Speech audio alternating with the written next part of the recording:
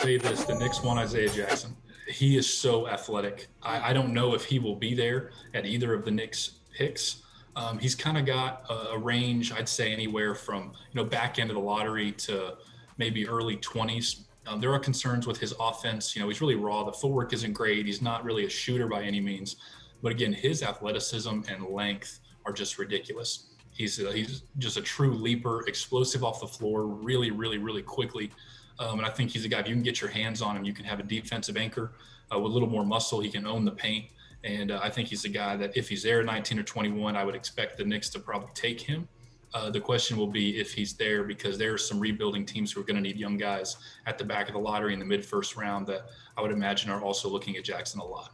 Interesting. OKC could be one of them. OKC with a ton of picks in that first round. Isaiah Jackson could definitely be an option, but also an option for the Knicks because in addition to needing a point guard and just some scoring at the wing, I think they could use some depth at the backup five. I don't see them investing in Nerlens Noel to come to return. Could be wrong, but I just don't see them allocating assets or salary cap to a backup center. And we just don't know what Mitchell Robinson's future holds as a soon-to-be free agent, and also just durability. I just think they need some additional front court depth.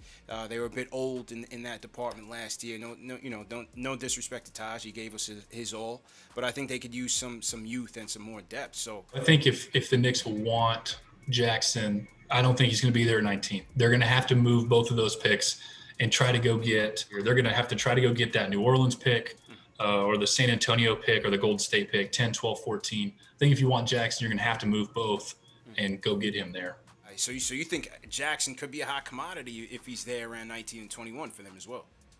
I do. It's crazy. If you look at the Knicks contracts next year, I mean, there's really not a whole lot that's like solidified under contract.